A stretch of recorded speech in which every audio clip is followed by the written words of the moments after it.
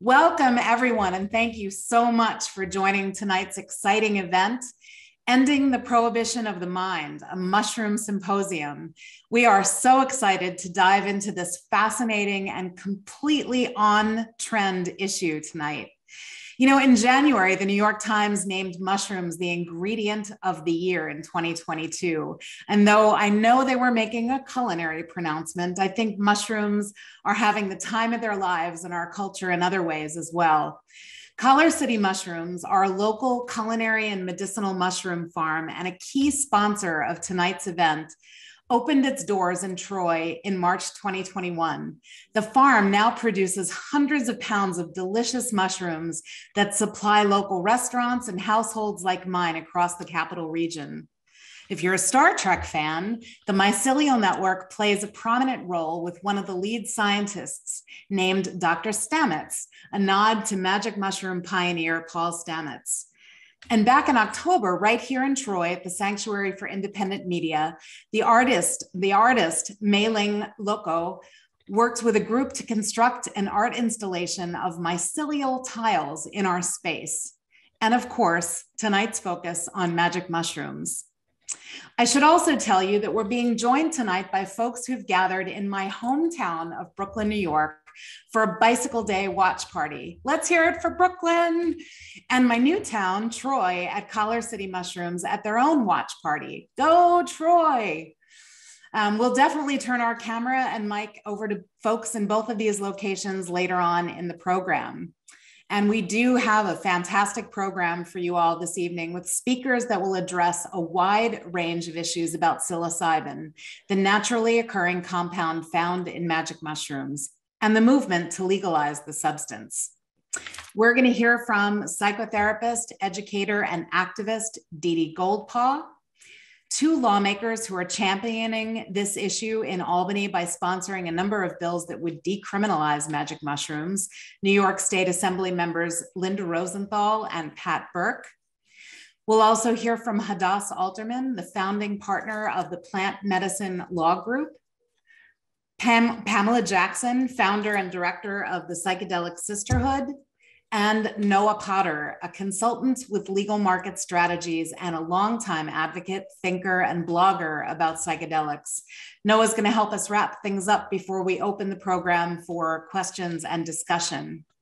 And I am totally bummed that my friend and activist, musician, poet, writer, and psychedelic practitioner, Dimitri Mugianis, won't be able to join us tonight. Just as we were experiencing this very strange nor'easter today in our region, Dimitri is in Jamaica experiencing storms and connectivity issues of his own. But it is okay because we have plenty to talk about, and this gives us more time for open discussion. So before we turn it over to our first speaker, I'm going to turn it over to my co-host, Eileen Javier, who is going to talk a little bit about the sanctuary and the place that we are all gathered this evening. Eileen? Hi, good evening, everyone. My name is Eileen, and along with Corinne Carey, I'll be moderating tonight's event. Before we begin, I'd like to acknowledge the Mohican people. It is with gratitude and humility that we acknowledge that the Sanctuary for Independent Media resides upon the ancestral homelands of the Mohican people, who are indigenous people of the lands of New York. Despite tremendous hardships and being forced from their lands, today their community resides in Wisconsin and is known as the Stockbridge-Muncie community. We pay honor and respect to their ancestors, past and present, and as we commit to building a more inclusive and equitable space for all. Tonight's event is sponsored by the People Health Sanctuary, one of the initiatives of the Sanctuary for Independent Media. The People Health Sanctuary is a central space in our campus in North Central Troy. It's dedicated to share health skills, provide basic integrative care, and explore ways to build networks of community health. And talking about building networks, this event is sponsored by a lot of other organizations, including Plant Medicine Law Group, Psychedelic Society of Western New York, Legal Matters legal market strategies, the Brooklyn Psychedelic Society, Buckle, New York, the Hudson Valley Psychedelic Society, the Capital Region Harm Reduction Roundtable, the Lens, the Psychedelic Sisterhood, the Heroic Hearts Project, the Center for Optimal Living, and the Catal Center for Health Equity and Justice, and all of you in the house. For those of you not yet familiar with the Sanctuary, we are a nonprofit community organization based, as I said, in North Central Troy. Come visit. Just across the Hudson River from Albany. We operate a block-wide campus of activities, and in this in the midst of the pandemic, we will be sitting in the sanctuary for independent media. Unfortunately, this stopped us, but we're here today virtually with you. And as I said, our headquarters doubles as telecommunications facility and performance venue where we host speakers, independent film screenings, and live music. It's also home to two recording studios for our community radio station, WOOC 105.3 FM. We host a volunteer driven nightly news and public affairs show called the Hudson Mohawk Magazine, where Corinne and I are both radio producers. Here at the Sanctuary for Independent Media, we also run a variety of youth programs, operate the Color City Growers, our urban gardens, and bring all of our activities out into Freedom Square, which is an outdoor performance venue. We are thrilled to open the doors this past spring for our newest building on the block, which is the Nature Lab Urban Environmental Education Center, which houses a community science lab and the People's Health Sanctuary, which brought you this event. Is an extension of the People Health Sanctuary is an extension of our Nature Lab program. And as I said, it's focused on health empowerment and equity. We do a lot and we document everything. You can see it all if you visit Sanctuary TV, our YouTube channel, which has more than 50,000 subscribers. And we're counting on you to subscribe today. We are live streaming this event on our Facebook, and we will be uploading an edited version of that video to the Sanctuary TV. And I would like to all of you, please, in the chat room, can you write where are you? Where are you located? Where are you seeing us today? Are you having a watch party? I would like to see all of us right where you are. And shout out to the place where you are tonight. And I'm going to turn it back to Corinne to go over some housekeeping and introduce tonight's panelists. Great. Thanks, Eileen. I just want to let everyone know that this event is being recorded. So if you have your camera enabled, you could be visible on the recording.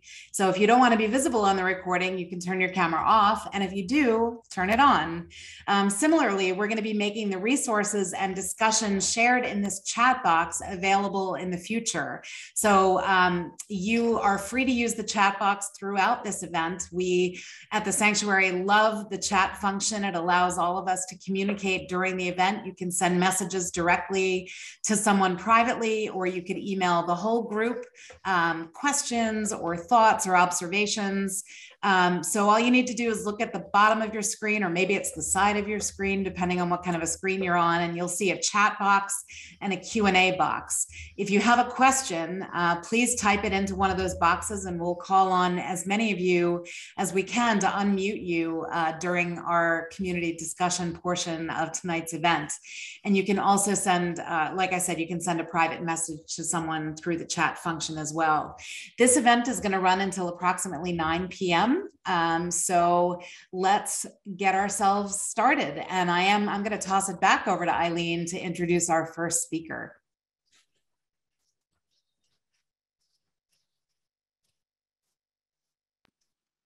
Unmute yourself, Eileen. Oh, I'm so sorry. Am I unmuted now? Okay. Didi Golpat is a psychotherapist, educator, and activist in Woodstock, New York. Didi specializes in psychedelic integration therapy with a focus on LGBTQI plus people, as well as survivors of sexual trauma. Sausage and peppers and fries. They are a member of the ketamine assisted psychotherapy team at the Woodstock Therapy Center, and they are the community integration and support director of the Hudson Valley Psychedelic Society. Didi has taught and published widely on psychedelics and mental health, sexuality, and trauma. I'm going to turn it over to you now, Didi. Thank you so much. I'm so honored to be here tonight, just in the presence of so many people who have dedicated so much time and momentum to this movement. So as you heard, I'm a psychotherapist in private practice, and I have about a decade of experience doing psychedelic integration work and also psychedelic assisted therapy. So I have many years of background working in the clinical side of psychedelics. And I'm also the community support and integration director at the Hudson Valley Psychedelic Society. And we are a community-based organization that provides free and low-cost education and community support in the Hudson Valley. But maybe the most important thing I can tell you or share about myself tonight is that I was a person with treatment-resistant post-traumatic stress disorder. And for me, traditional psychotherapy did not work well to heal my symptoms, but psychedelics saved my life. But to gain legal access to these medicines, I had to leave the country to work with indigenous healers. And while I have the utmost respect for the healers that gave me back a chance at a life worth living, nobody who is already traumatized should have to leave the country and literally climb a mountain to receive the healing that they need. So tonight, I'm going to give you some facts that sound incredible, and they are. So after my talk, I will drop a works cited list into the chat with every peer-reviewed or scientific article that I'll be referencing in my introduction this evening.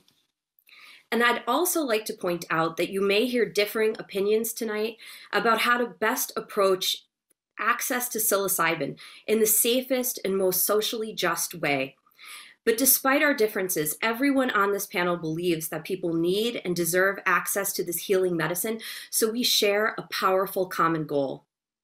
So I've been given the formidable task of introducing our topic, the research and history of psilocybin mushrooms, all in 10 minutes or less.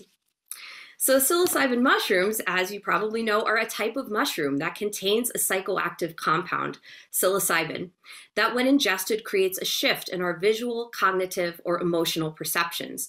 And humans have been taking them for a very long time. The archaeological record suggests that the sacramental use of psilocybin mushrooms goes back at least 7,000 years. Evidence of the magic mushroom was found around the world, in Europe, in North Africa, and of course, Mesoamerica. The mushroom was considered so sacred to the Aztecs, they called it the flesh of the gods. But the modern history of psilocybin mushrooms really begins in 1955, when Gordon Wasson, who was an amateur mycologist, made contact with a Oaxacan medicine woman named Maria Sabina, who allowed Wasson to take part in a healing ritual with psilocybin mushrooms. Wasson published a story in Life magazine in 1957 detailing his discovery of the magic mushroom and introduced it to the US public. So before we go on, I want to acknowledge that everything we're going to talk about here today, all of us sitting here, are here because of the work of an indigenous woman healer. So most of us know what happens next, which is namely the 1960s, and we probably all know about the popularity of psychedelics and their connection to the anti-war and free love movements. But what you might not know is that clinical researchers were also exploring if psilocybin could be used to treat mood disorders, alcoholism, or enhance spiritual meaning throughout the 1960s. But in 1970, the Controlled Substances Act, a piece of legislation that was both actively racist and unscientific, made psilocybin illegal. It's not until the 1990s when researchers slowly begin to gain access to studying psychedelic medicines again. And since then, we've hit a crest that some call the psychedelic renaissance, where these substances, with psilocybin leading the charge, are being considered life-saving medicines. A recent literature review of the safety of currently illegal substances found that of the 20 substances ranked, psilocybin was the least lethal and had the lowest potential for dependency. It is nearly impossible to overdose on, and it's anti-addictive in its effects. To date, psilocybin is one of the most studied psychedelic substances. In fact, according to a recent article, psilocybin has now been given to more clinical research subjects than some FDA-approved psychiatric medications. And despite all of this evidence, history, and potential, psilocybin mushrooms are still considered by the federal government to be drugs with no currently accepted medical use and a high potential for abuse. So what does the research show? It shows that psilocybin can help ease existential anxiety at the end of life, to help people quit and maintain abstinence from alcohol and tobacco. It's highly effective at improving the lives of people with treatment-resistant depression, and it performs better than common psychiatric medications like Lexapro with more enduring impact and fewer side effects. And that's only the research on folks with psychiatric diagnosis. The recent research that I have found most impressive is that psilocybin taken in naturalistic settings, meaning not with the oversight of a therapist or a doctor, but in nature or at home with friends or in community, is highly effective at increasing well-being. One recent study found that psilocybin taken in a naturalistic setting decreased shame and trauma symptoms in adults who were abused as children and diagnosed with complex post-traumatic stress disorder. Psilocybin also improves symptoms of racial trauma in BIPOC populations. And yet another recent study showed that psilocybin taken in a naturalistic setting increased positive mood through the experience of personal transformation and feelings of connectedness to others. Moreover, this country continues to be in the midst of a crisis of opioid-related deaths. In fact, there has been a 292% increase in opioid-related deaths since 2001. Scientists have been exploring whether psychedelics can be helpful in treating various substance use disorders. A recent study exploring whether psychedelics taken in naturalistic settings could reduce opioid use found that lifetime use of psilocybin was conclusively linked to lowered risk for opioid use disorder or dependence. It's important to note that all psychedelic substances, just like any other medications, carry risks, especially for people with underlying mental health concerns. And that is why it's vitally important that we continue to support harm reduction and community-based organizations like psychedelic societies to improve public education and care for the community. So to review, psilocybin has been used for a very long time, and we know it has great potential to treat mental health issues at a moment when we are in a crisis of depression, anxiety, and addiction in this country. And we also know not only is psilocybin safe when taken responsibly, but peer-reviewed clinical research upholds its benefits when taken outside of a clinical context. Some of the questions surrounding psilocybin are, should it be decriminalized, meaning removing any legal punishment for its use or possession? Should it be restricted only to medical settings, or should it remain illegal? My personal opinion has been formed as a community activist listening to the people in my community in the Hudson Valley and their needs. And as a psychotherapist with years of experience and training in both psychedelic integration therapy and psychedelic assisted therapies, specializing in working with extremely vulnerable populations, specifically the LGBTQ population and trauma survivors. As a therapist, I believe that certain people with certain psychiatric diagnoses may be safest taking psychedelics in a medical context with very specific protocols and clinical insight. Thus, we need to ensure that psilocybin and its place in the healthcare system, which is inevitable at this point, is financially accessible. We need to research sustainable models of group care. And finally, train and advocate for more therapists who are queer, transgender, and people of color to provide culturally competent care.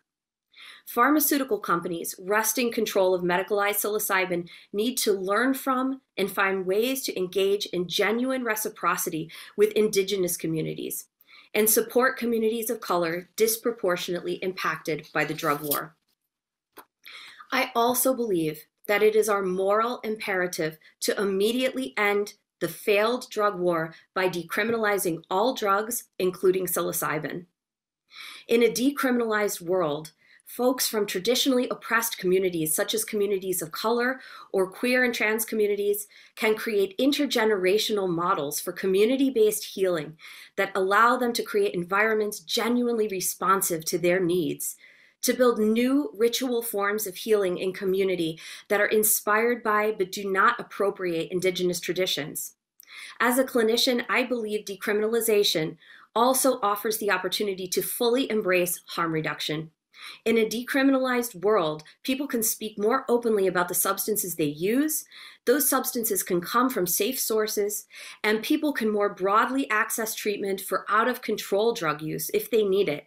In other words, we can support drug users instead of arresting them. And lastly, I want to leave you with this thought, and this is just me speaking as a human being, not as a therapist. I believe that all people have a basic right to cognitive liberty. I believe you should be able to alter your consciousness with plant medicines just because you choose to do so. You should be able to use psilocybin safely and responsibly for your own spiritual development, creativity, or enjoyment because your mind is yours. Sacred plants such as psilocybin mushrooms are a gift to human beings from the earth. They belong to all of us, and we all deserve safe access to their gifts of healing. Thank you so much.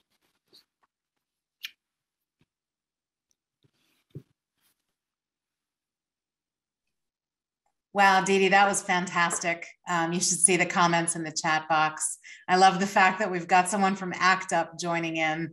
That's just terrific. Well, I am so excited for our next two speakers. And just a reminder, if you have questions or comments that you want to direct to Dee Dee, just go to the chat box and put it in there. If she doesn't see them right away, she'll definitely see them. She's going to be, or I'm sorry, Dee Dee, I'm really sorry about that. Dee Dee is going to be posting the links to the studies that they referenced during their talk in the chat box. So go ahead and do that, and then you'll be able to see the comments from your audience.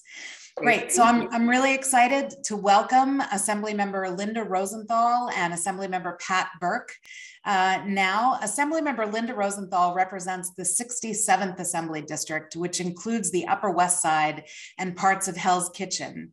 Since taking office in 2006, Assemblymember Rosenthal has passed more than 140 laws that have helped to improve the lives of all New York State residents. In 2021, Assemblymember Rosenthal passed legislation into law establishing a medication-assisted treatment program for people battling a substance use disorder in state and local correctional facilities. She is also the co-sponsor of legislation to authorize safer consumption sites throughout New York State, a cause she has championed since 2016. Assemblymember Rosenthal sponsors two bills related to psilocybin, A6065, which is a simple decriminalization bill. It would decriminalize psilocybin by removing it from the list of scheduled substances, and A7928, which would establish the Psychedelic Research Institute and the Psychedelic Substances Therapeutic Research Program, charged with studying and providing recommendations regarding the use of psychedelic substances in the treatment of addictive disorders, depression, PTSD, end-of-life anxiety, and other pertinent outcomes. So that is Assemblymember Rosenthal. And Assemblymember Pat Burke hails from Buffalo and was first elected to represent the 142nd Assembly District in 2019. Assemblymember Burke's notable legislative accomplishments include a ban on microbead plastics, a repeal of Sunday blue laws, a multi-million-dollar emergency fund created to combat the opioid crisis, and the formation of the Erie County Broadband Committee. He also introduced legislation that would make the pharmaceutical industry pay its fair share to keep our local drinking water free of medical waste and not pass the burden onto taxpayers. Assemblymember Burke sponsors A8569, a bill that would amend the public health law to allow for the medical use of psilocybin in a tightly controlled set of circumstances. I am going to ask Assemblymember Rosenthal if she wants to say anything briefly before I start asking both of them any questions, and then I'll do the same with Assemblymember Burke. Well, thank you so much, Corinne. It's wonderful to see you, and hello to everybody who is tuned in on this tonight. And Dee Dee, you were marvelous. And you need to come to all presentations that we do in Albany about this topic. You'll note that Assemblymember Burke and I have the same background, but it's an illusion because we really aren't there together. But it's great to see him on this as well. So, and I appreciate your inviting me to speak about the work I'm doing in the State Assembly. For those who don't know me, I was elected in 2006, and I represent the 67th Assembly District, which includes the Upper West Side and parts of Hell's Kitchen. I serve as chair of the Social Services Committee, and for 5 years prior to that, I was chair of the Committee on Alcoholism and Drug Abuse.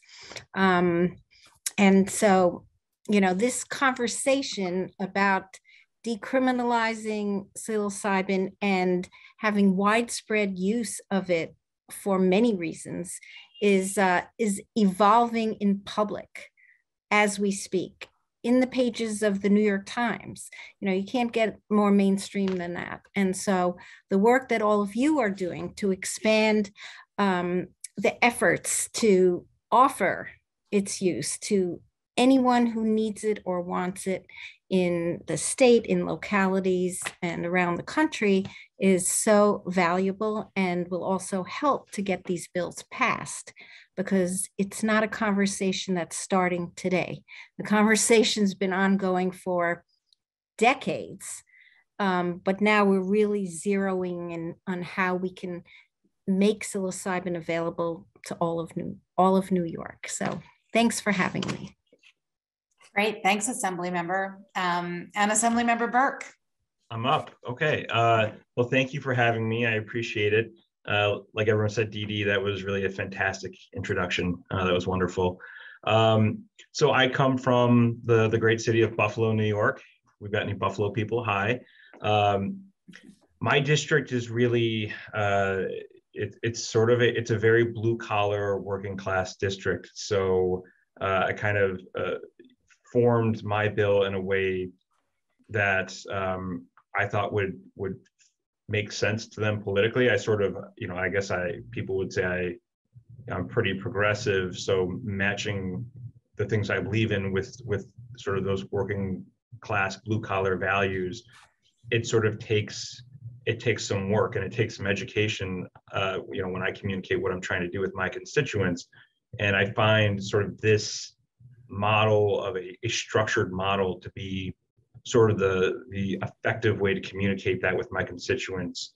And I think it's a good way of, you know, bringing, you know, real change to this issue. So it's like Linda said, it's obviously a growing issue. It's in the Times. I was talking to a friend of mine. He's running for Senate. If we have any PA people, he's running for Senate.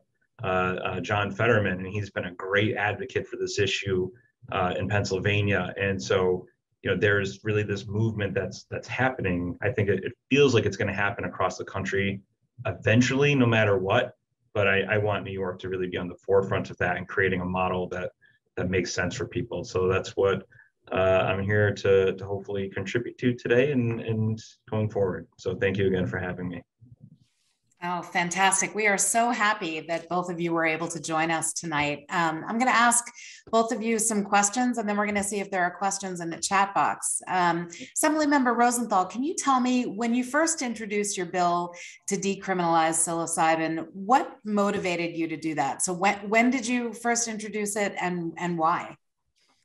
Well, I first introduced it in early 2020, and you know, I had been reading about psilocybin and drugs in general as chair of the Committee on Alcoholism and Drug Abuse, and really trying to see what the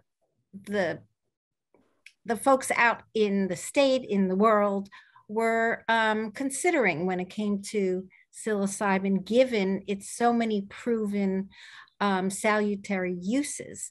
And I read something about how, you know, a whole laundry list of things that were helpful to people. And I said, you know what, we have to do this here in New York State. We have to make it easy for people to have access and not be fearful of criminal penalty or even, being thrown in prison because they are using it. And so that's when I introduced the bill to decriminalize psilocybin. And I've worked with many advocates around harm reduction and, many issues related to the war on drugs. And this is just another relic of the war on drugs. And we need to eliminate that barrier. Great. Thank you. And Assemblymember Burke, your bill is quite different from Assemblymember Rosenthal's. Can you talk about what your bill would do and what prompted you to introduce it? Sure. I guess, so what prompted me was there's just a lot of trauma in my community. Like I said, it's lower income, blue collar community, and a lot of alcoholism, a lot of, violence. And I wanted to see how I could help people. And there's a lot of veterans in my community who are dealing with PTSD. And, you can only do so many push-up challenges and the sort of ridiculous stuff where you're like, all right, everything's got to be on the friggin' table to help people. And I'm sort of sick of just talking about these things. And wait a minute, I'm in a position to actually do something about it. So I decided I should probably try and do that. So last year I started really working on it, put in a bill, and it's continued. The more people you engage with, you sort of, ebb and flow to try and find the sweet spot where you think you can actually get something done. It's sort of one of my frustrating things. I've been in the assembly for 4 years, and I was a county legislator for 5 years before that. When I was a county legislator, like there's only 11 people. It's like, you got something you want to do, it's boom, get it done. You only need to convince 6 people. And there's a lot more back and forth in the assembly, the Senate, governor. So I thought this sort of medical model was sort of a logical step, where even having a governor from Buffalo, which is generally a little bit, seemingly a little bit more blue collar conservative than the city, I felt like, okay, if we're going to get this done, I feel like this is a smart path to do this. So, supervised treatment, I think removing a lot of the stigmatization, with psilocybin and with magic mushrooms and sort of getting people comfortable with it seems to be the reasonable first step, and to show all the benefits, especially, like I said, especially when it comes to, treating anxiety, PTSD, and alcoholism. I think if we have the opportunity to present it as this really the beneficial thing that it is, like Dee Dee said, the beneficial thing it's been for 7,000 years at least, we can start to change that conversation. And that's what I hope it would be a really good first step. For both of you, Assemblymember Burke and Rosenthal, if you're looking at the chat box, you'll see that there's, of course, there are some frustrated people who are like, why just a medical model? Why is it just limited to this? And this notion of incremental change, as you say, Assemblymember Burke, is not new to any major social justice issue. In fact, it was the model that advocates chose to advance, the model that some advocates chose to advance marijuana decriminalization and now legalization here in New York. Can I have both of you speak to the choices that you're making in terms of incrementalism? And Assemblymember Rosenthal, you and I did a radio interview. That interview is up on our website now. We can post a link in the chat box, but we talked about this because your bill is a straight up decrim bill. And I said, do you think that, your colleagues are going to want to see the studies first? And I loved your answer. Could you share that with our audience tonight? Well, I don't remember exactly what my answer was, but I'd like to mention that I also have a bill to decriminalize buprenorphine, which is used by people with a substance use disorder, and it helps treat, blocks cravings, prevents withdrawal symptoms, and people have been arrested for carrying some of it in their pockets or using it in prison when it's a drug that helps them. So when I introduced the opioid overdose center bill in 2016, my knowledge was based on years, decades of practical use in other countries. Switzerland 30 years ago had OPCs. And at the time we called them SIFs, safe injection facilities, but now it's OPCs. And I thought, we don't need really to prove what has already been proven across the world. The same thing with psilocybin.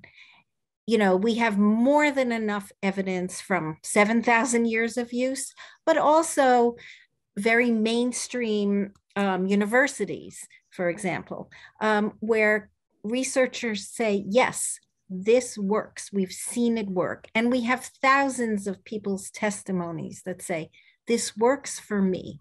So that's good enough for me to say, let's stop with the interim steps in terms of decriminalization, because that always prolongs the ultimate goal. And I think we've waited long enough to decriminalize psilocybin. So I think, you know, that approach is what I try. I try to do the goal first. Sometimes you're forced to step back and go more slowly, but I'm not going to, you know, put myself in a compromising position at the get-go. At the get-go, you go for your goal. Then we'll see what obstacles come before us, but I'm not going to, you know, bargain against myself by putting in something that I think doesn't need to be there. Assemblymember Burke, do you want to address the question too? Can you repeat? Just speaking to the incrementalist approach, there's always been sort of this tension in advocacy communities of whether you go for something that you think, you know, the broadest number of your colleagues will be in favor of and do that quickly and then move from there, or do you go, as Assemblymember Rosenthal said, you go, I don't know if she said this, but you go for the gold. I said that. Oh, I would. Hey, go for the gusto if you can get it done. But we haven't, right? If we could get it, if it were that easy, it'd be done. But and there are so many things in our society and in our government that should be one way and are another way.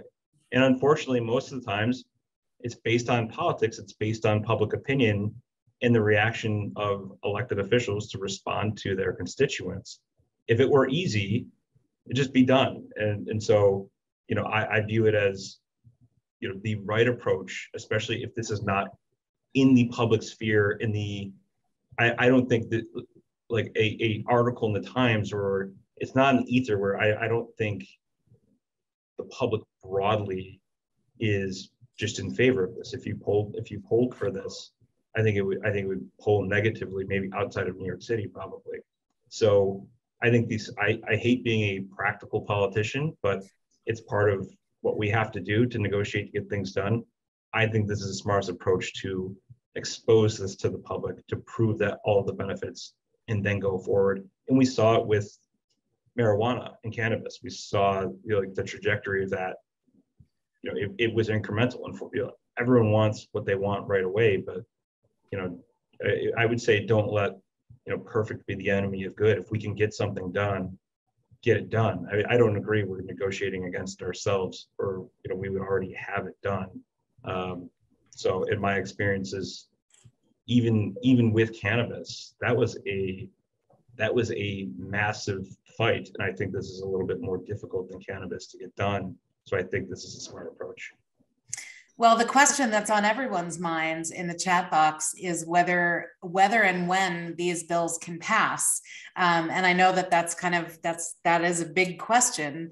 New York has a 2-year legislative cycle, and if the bills aren't passed by June 2nd this year, they will die, and they'll have to be reintroduced next year. Can both of you say a few words to this group about what needs to happen to get these bills to the finish line? I mean, Assemblymember Rosenthal, you've worked on bills that have been pending in the legislature for decades, and sometimes it takes that long. What's it going to take from the public to pass these bills?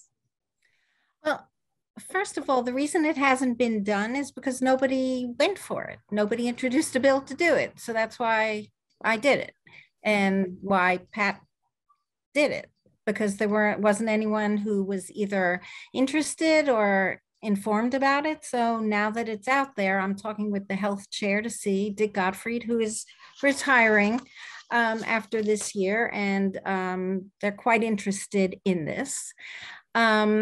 but every 2 years, yes, we have to run for reelection. And if we're reelected, then we have to reintroduce all the bills that didn't pass in the previous 2-year session. So yes, every year I introduce the ones that haven't passed and that I think are still worth pursuing.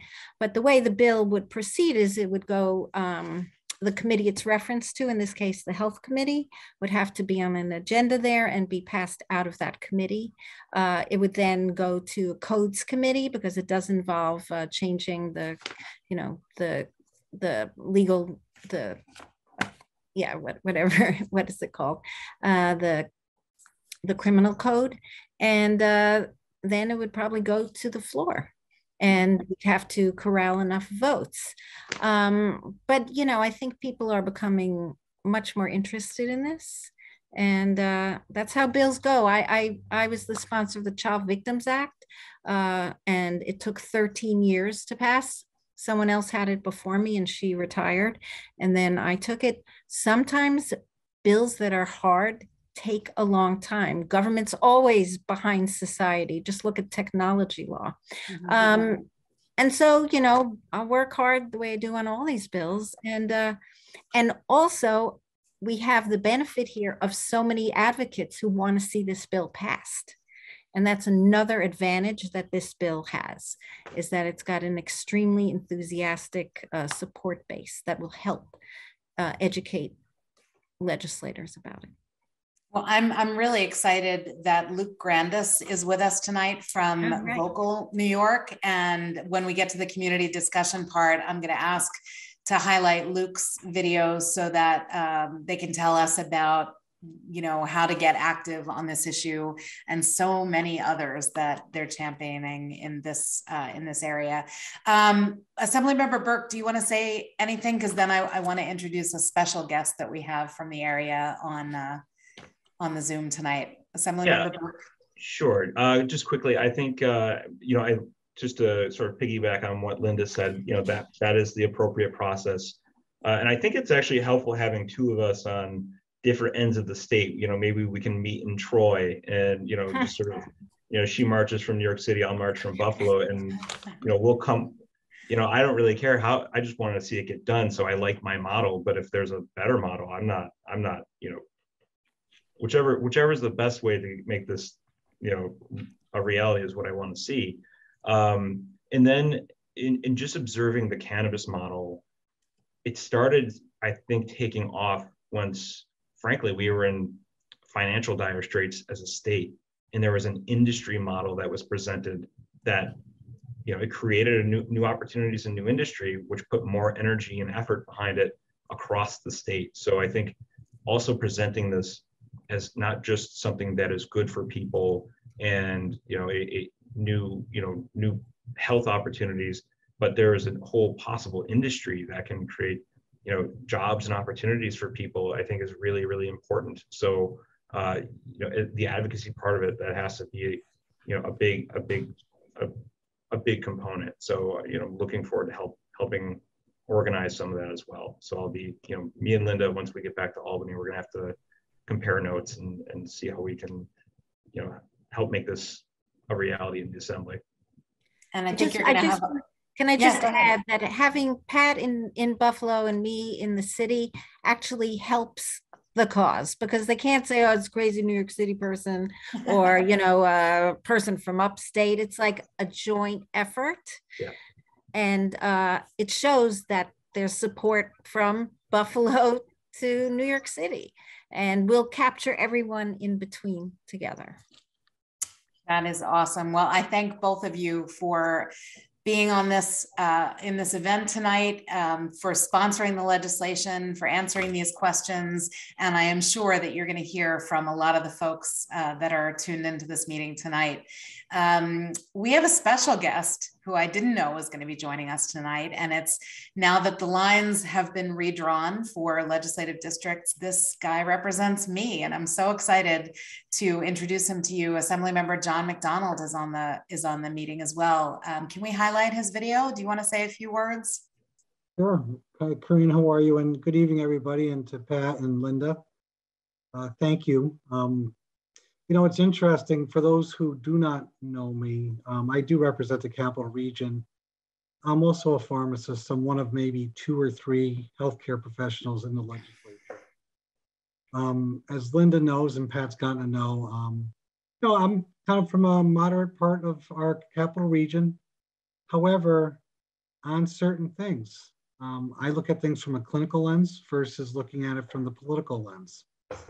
And it's been interesting because in my clinical readings, I've been seeing more and more information the last 2 or 3 years coming from peer-reviewed documents about the potential for psychedelics. I joined the assembly 10 years ago. I remember, and Linda and I joke about this, her dragging me down, literally dragging me down to go look at what was then called self-injection sites, which we now call opioid prevention centers. I remember saying to her, Linda, I can't stand it. I don't like the idea, but you know what? I'm going to look at every single person who lost a child and say, there's one thing I can guarantee you, your child would not have died if the opioid prevention center was there. So to kind of capture a little bit about what Linda and Pat are talking about, it does take members time to really understand this, because at the end of the day, whereas each of, or many of you are advocates and driven by this, which is admirable and thankful, the reality is we each have about 130,000 constituents in our district that we need to answer to.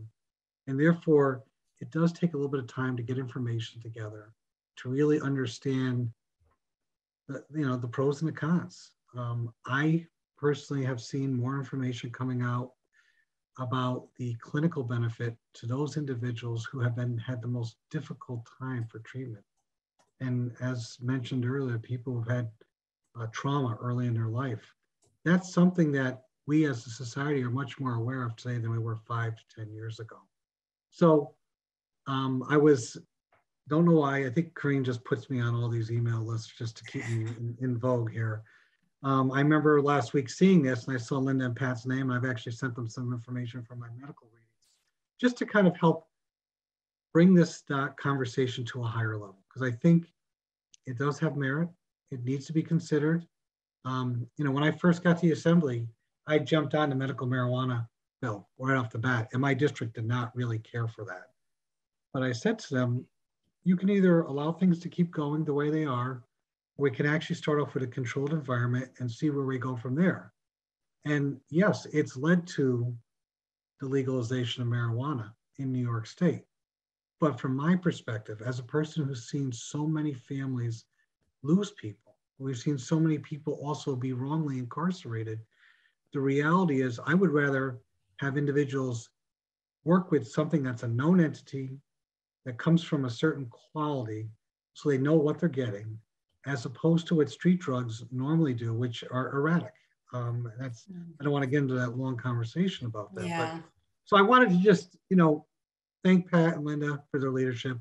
Karina, as always, you always get me involved with some very interesting conversations, that's for damn sure. But, as one of the few health professionals, I think there's merit to this conversation. I look forward to working with my colleagues. Well, thank you so much for responding to my invitation to join tonight. It was really nice to hear from you. And I'm glad that we have an ally in the capital region. So now we've got upstate, downstate, and the middle of the state. So we should be good to go. You just need to get the rest of your, 211 colleagues on board. Corinne, as a Buffalo person, and all my Buffalo people, we're not upstate. We are Western New York. We're very. True I don't that. care. I'm not offended. I just like to stick up for I my am Buffalo chagrined. people. I went to school in Buffalo, and I'm embarrassed now. All right. All right. Well, thank you both so much for joining us. And I'm sure you're going to be hearing from people. I'm going to turn it over to my co-host, Eileen, to introduce our next speaker, and you'll hear from me again in a minute. Hadass Alterman is an attorney and is the co-founder of Plant Medicine Law Group, a woman-owned law firm serving the psychedelic and cannabis industries. She is a founding board member of the Psychedelic Bar Association and a board member of the American Psychedelic Practitioner Association. She also serves on the Equity Subcommittee of the Oregon Psilocybin Advisory Board. I'm going to turn this over to my co-host, Corinne, to have a discussion with Hadass. Hadass, I am so excited that you're on here. I know that people are already asking in the chat box, where else has this been done? So I'm going to ask you a couple of questions that will get our participants the answers that they're looking for. You know, the 1970 Controlled Substances Act banned the use of psilocybin and other psychedelic drugs. Was it legal before then to cultivate, possess, use, and share psilocybin? So first of all, thank you for having me. I'm really excited to be here. And second of all, short answer is yes. As Dee Dee mentioned, in the late 1950s, R. Gordon Wasson goes to Oaxaca and participates in what he calls a magic mushroom ritual with Maria Sabina. He comes back to the United States, and in 1957, he publishes the now famous photo essay of his experience in Life magazine. And he sends a sample of the mushrooms to a Swiss chemist named Albert Hofmann, who 80 years ago today was the first person to synthesize LSD. So in 1958, Albert Hofmann synthesized psilocybin in his lab at Sandoz Pharmaceuticals, and Sandoz starts producing psilocybin. So for the next decade or so, thousands of doses of psilocybin are legally administered in trials by scientists and doctors who think that it could be useful for treating things like depression and addiction. And this window of time is also, for example, when the Harvard Psilocybin Project does the Good Friday experiment to see if psilocybin would occasion mystical states for divinity school students. So, you know, research and use is happening all over the place, and it is, in fact, legal. But in 1965, Sandoz stops producing psilocybin and LSD. And from what I've read, this was actually just a result of increased pharmaceutical industry regulations. A few years earlier, a sedative called thalidomide was found to have caused tens of thousands of fetal abnormalities. And so as a response to that, government agencies in the US and abroad decided that they needed to regulate the process of all drug development in a much more controlled manner. So then in 1966, the federal government starts pumping the brakes on psychedelic research here. But at that point, the fascination with and enthusiasm for psychedelics and their potential had completely escaped the lab, so to speak. And by 1967, you have Timothy Leary in Golden Gate Park telling people to turn on, tune in, and drop out. So by that point, recreational psychedelics have alchemized with the late 60s zeitgeist and the counterculture and the anti-war movement, and Nixon being very anxious about saving face in Vietnam finds it politically expedient to marginalize anti-war protesters. And in 1968, possession of psilocybin became illegal under the Staggers-Dodd Act, but it wasn't heavily enforced. And then in 1970, Congress passed the Controlled Substances Act. And that's a super abridged summary of a lot of complex historical events. And I don't mean to essentialize, but hopefully that answered your question. Yeah, and I'm sure that others will have follow-up questions in the chat. I don't know if anyone else noticed, but when Assemblymember McDonald said that he saw a bunch of research coming across his desk on the beneficial uses of psilocybin, Dee Dee was populating the chat box with all of the citations to the studies. So I found that funny that he was saying that while the citations were popping up. But, you know, as we heard from Dee Dee and saw in the chat box, you know, research from leading institutions in the US and abroad have been consistently demonstrating the profound benefits of psilocybin in treating very difficult to treat mental health conditions. The culture and the legal landscape is changing in response. How many jurisdictions, Hadass, have taken action to decriminalize the substance, and how have they done it?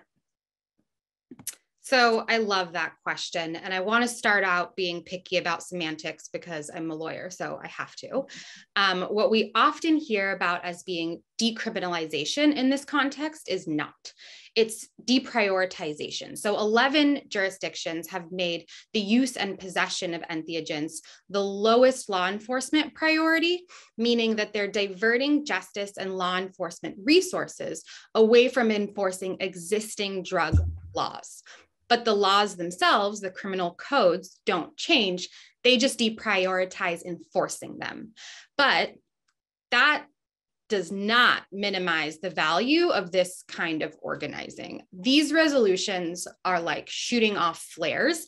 I think about it as the dark mark from Harry Potter, but instead of a Death Eater's face in the sky, it's a mushroom.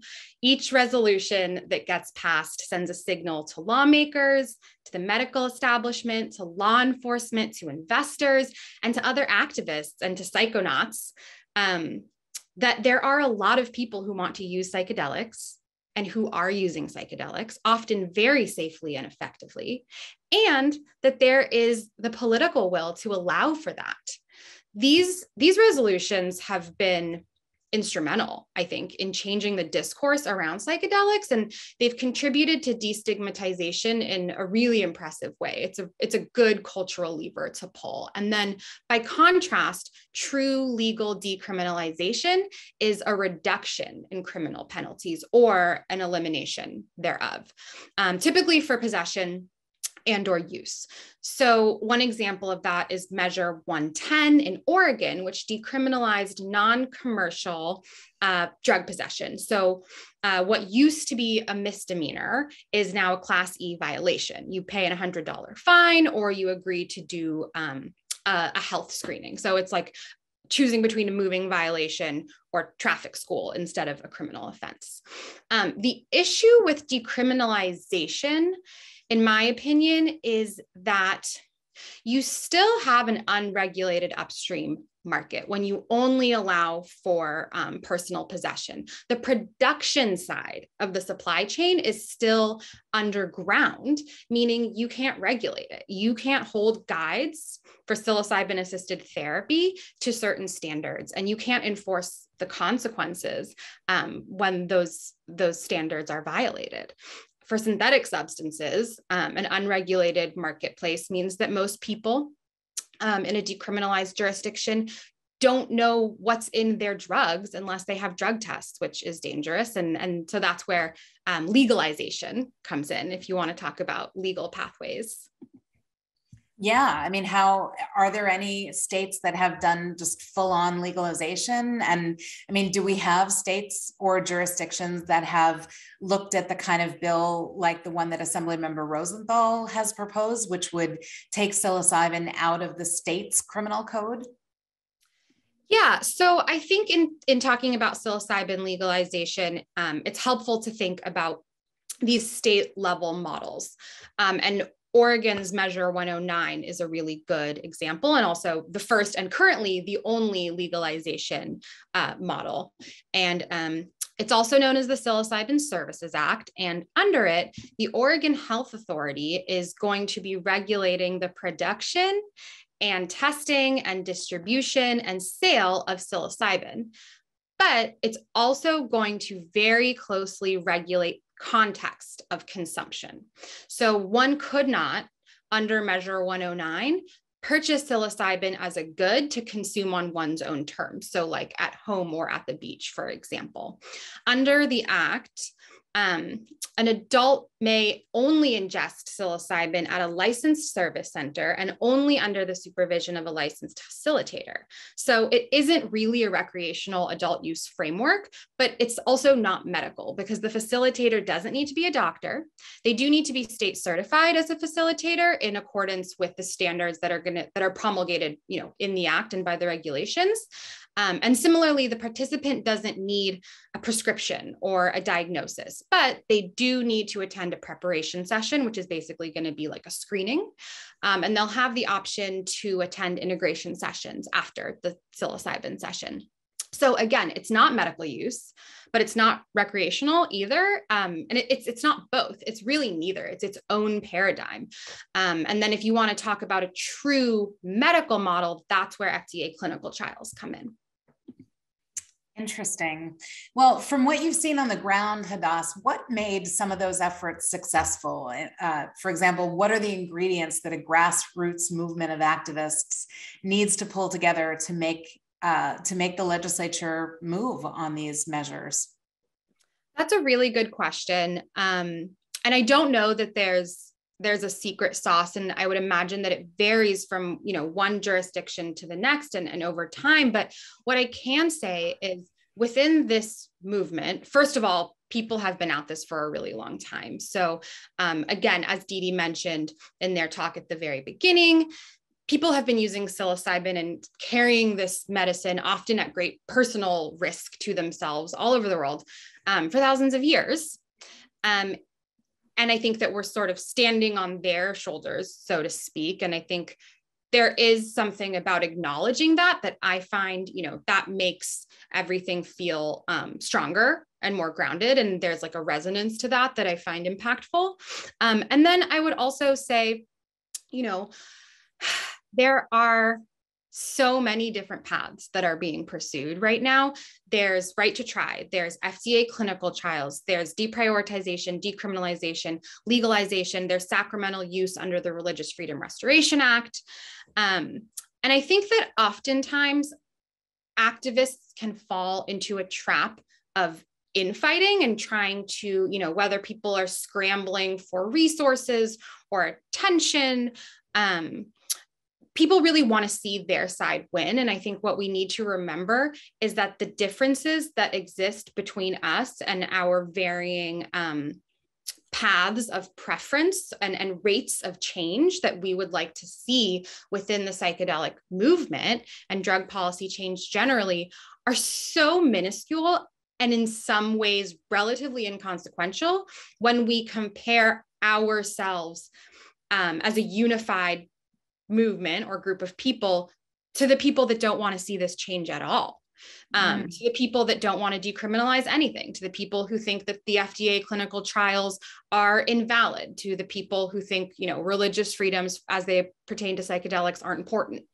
And there are a lot of those people out there. I think that we often get caught in the psychedelic bubble and forget that there's a lot of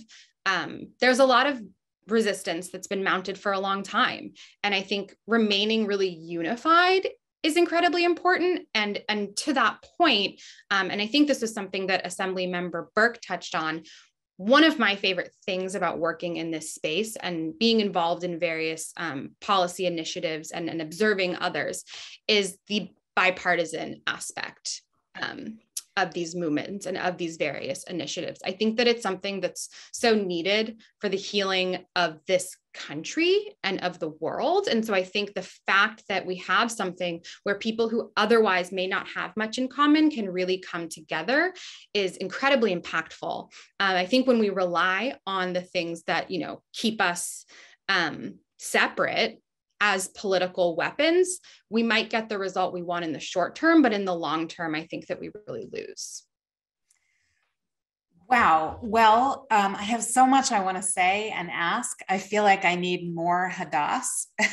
I'm sure other people in this meeting do too. We do have to move on, but I'm actually wondering if I could invite you to put some comments in the chat about where we can get some more Hadass. Like, where are you speaking and what have you written? And do you blog? I just want to learn more from you. And I hope we don't lose you, because I bet there's going to be some questions in the community discussion here. But what you just said about bipartisanship and needing to reach beyond these divisions that are separating us. I had a great interview that again aired on the Sanctuary for Independent Media's Hudson Mohawk magazine with Jesse Gould and our tech people. I don't know if Jesse has made it. He was on a flight and he got delayed, but we had invited him to participate as well. He founded the Heroic Hearts Project, which is a group of veterans. And I think those folks are going to be instrumental in bridging the gap between parties and really bringing us together, because it's vets mobilizing that could really help propel legislation in New York forward, don't you think? Yeah, absolutely. And I think that when I think about, the veteran involvement in this space, it's been so critical. It's been so impactful. And it's so important that we don't just take from them and not make sure that we're delivering. Sorry, no, I'm crying. We're delivering on what we're promising them. Because I think that's, it's the right thing to do. And it didn't necessarily go that way in cannabis in every context. And I think it's just, it's important to name, and I'm really grateful for people like Jesse doing what he does. Yeah. Wow. Well, Hadass, tell us in the chat box where to find you in the future and get more of your wisdom. And now we are a little bit behind schedule, but not too bad. I'm going to turn it back over to Eileen, my co-host, to introduce our next speaker.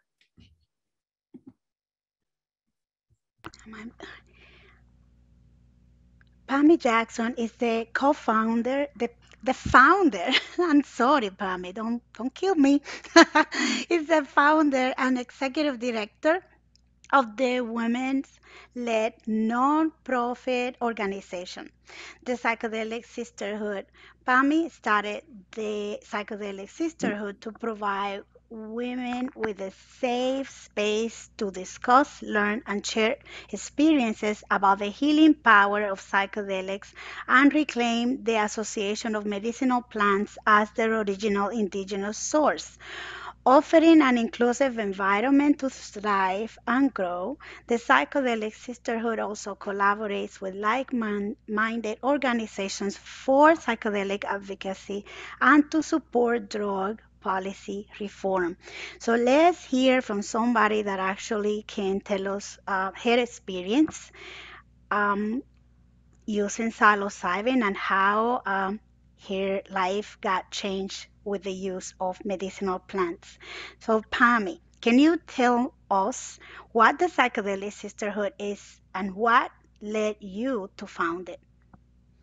Yeah, thank you for having me. So the Psychedelic Sisterhood is an organization for women to get together and kind of have a space to, sorry, I got a little starstruck, to have a little space for doing speaking about psychedelics, speaking about the experiences and having a safe space to kind of discuss without judgment and be able to feel like you can speak about things without feeling like you have two heads. I think that's really important, that people feel accepted in a space and feel open enough to speak about their experiences. And with the war on drugs that has been raging for more than 50 years, and despite some claims that it's over, drug possession is the #1 arrest in America, close to 3 times the number of arrests for all violent offenses combined. Few people are getting arrested for magic mushrooms. So when we talk about decriminalizing psilocybin, some people argue that this is a white person issue. What is at stake for people of color, black and brown community, in the discussion about legalizing or decriminalizing psilocybin and other psychedelics? Well, I think there's definitely a disparaging number of Black and brown people being, taken to prison and having, their, I don't know the word, they're having to have their, oh my gosh, I'm so sorry, stumbling. Don't worry, you're fine. But I 100% agree with that. I think that there is a moment where we're hoping that psilocybin can be decriminalized or legalized, hopefully more on the decriminalization side pertaining to regulations. I know Hadass was speaking about regulations, and things need to be very specifically have rules, which I agree with to an extent. I think on the medical side that makes more sense when you're synthesizing psilocybin and making pressed pills, and then it becomes like a tricky situation. However, on the decriminalization side, when you're able to grow and gather and gift, I think that seems to me more something that's more of a beneficial use of psilocybin. I think that it would work better in the long run as far as, like, if you're legalizing psilocybin, it's like legalizing stuff that's in your garden. It's like, why would you regulate your cilantro? If we're really gonna look at psilocybin as a healing herb or a healing medicine, then let's treat it like that. Let's treat it like we're like how we feel about cannabis, even though cannabis in New York is legalized and there's a lot of regulation for that. That's kind of something I'm worried that psilocybin will go through if it is legalized. I think there's going to be a ton of paperwork and millions of dollars worth of, licenses that you'll need to grow and sell. And people that just want to grow for themselves will be very limited. And aside from the fact that psilocybin is an illegal substance, there are both religious, cultural, and societal barriers to the idea of using psilocybin in communities of color. Can you talk a little bit about that? Yeah, I think so. There is a huge difference, societal norms as far as, spaces of color and other spaces. I think from my perspective, from my personal background, I come from a very religious background. I'm not religious anymore, but I grew up very religious. And I noticed that a lot of people in my culture were afraid of psychedelics in a sense where in religion, I suppose it's not accepted as much. And that's where the judgment comes in, which is why I thought it was really important to kind of build a group like this. So I think that there's definitely a huge difference depending where you grow up or where your society is. Hmm. And for many of the conditions that we have heard about tonight, PTSD, anxiety, depression, sexual trauma, and even substance use that has become problematic, talk therapy has been the predominant modality of treatment, or at least the most widely and easily accessible. Some folks may hear about the benefits of psilocybin and think that they are an excuse for the use of magic mushrooms, but a magical cure all by themselves. But integration work, and we spoke about that in the interview that I did with you, that is so important to the efficacy of this substance. Integration work isn't just talk therapy. Can you talk a little bit? What is the difference and how important is psychedelic integration? Yes, absolutely. If I can speak briefly about my own personal experience, I was in talk therapy for years, and I didn't realize there were, a few things that I couldn't get to. Like, you go to therapy, you hope the therapist can like kind of suss you out and you can start, doing your work. But I had so much in my subconscious that I couldn't access. And it wasn't until I started my psychedelic journey was I able to like bring up these things and take it to my therapist. And from there, I started a whole new kind of chapter of healing. And saying that, that's where I'm such an advocate for psychedelic therapy and counseling and integration work. I know the medical side of things, what scares me, and again, it's my fear, may not happen, but what I'm hoping I'm not predicting is there will be a campaign for a quick fix drug if psilocybin is, given in a pill. Like, oh, you're depressed, take this pill, call me in the morning.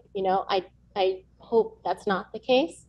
And I would really love more information and more education about psychedelics being only part of the process, maybe a third of the process, and integration and work and a routine is so much more of the effort.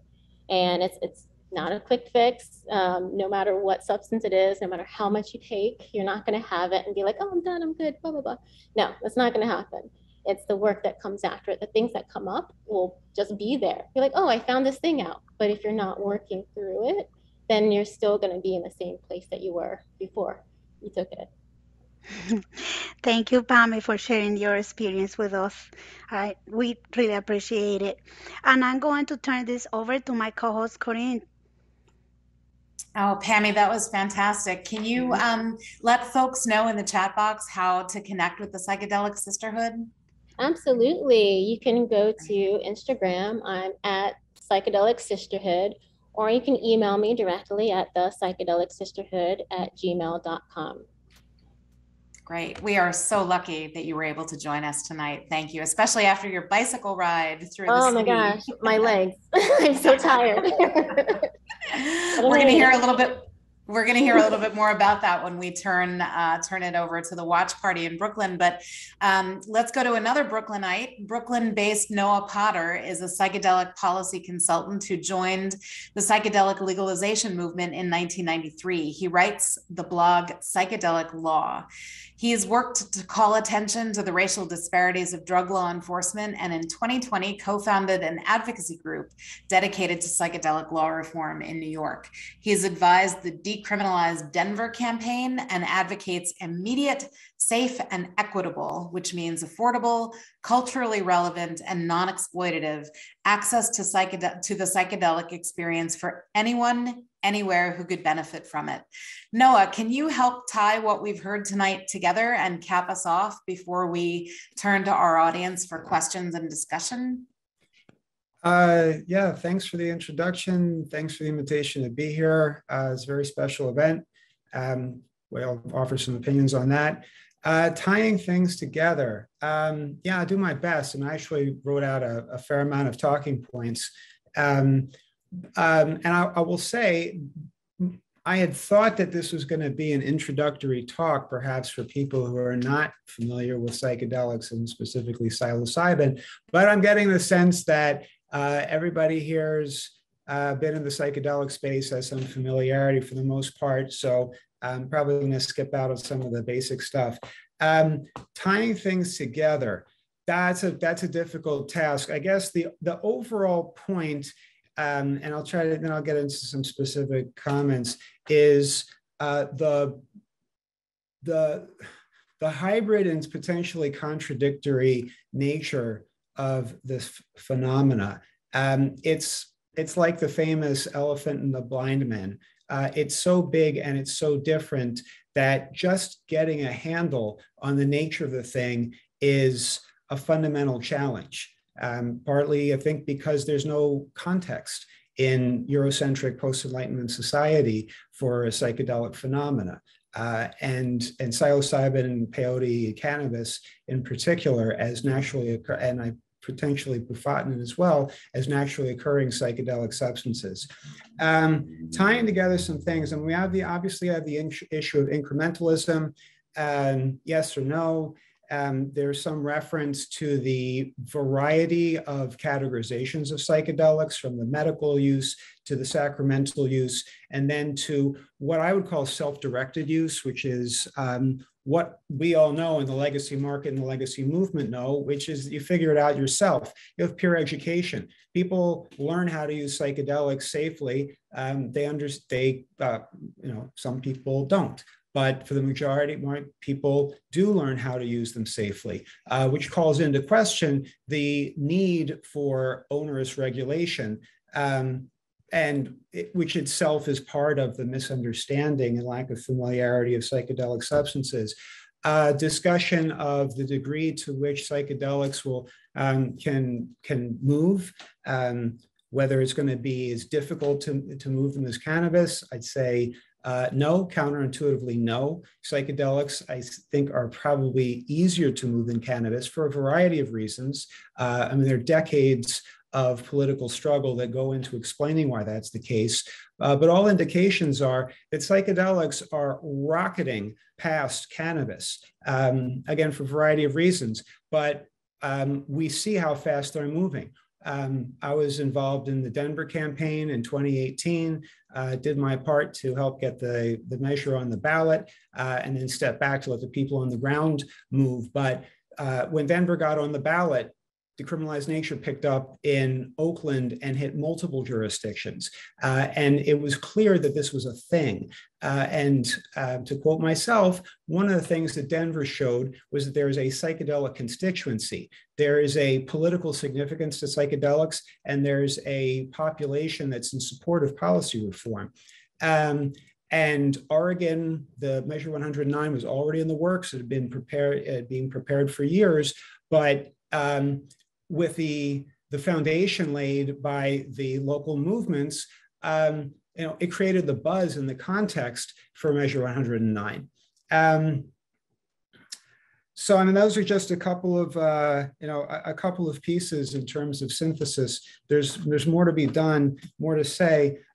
First of all, let me say I want to acknowledge some of the other activists who are on the call. I mean, I don't know who everybody is, but there are some stalwarts, and I want to recognize my my mentor and teacher, Dana Beal, who's on the call, Brett Waters, George Carter. There's some Avishai Afek in Buffalo, and I don't know if I'm going to hit everybody, but there's Sheva in Denver. There's a star-studded program, even just in terms of the people who are tuning in.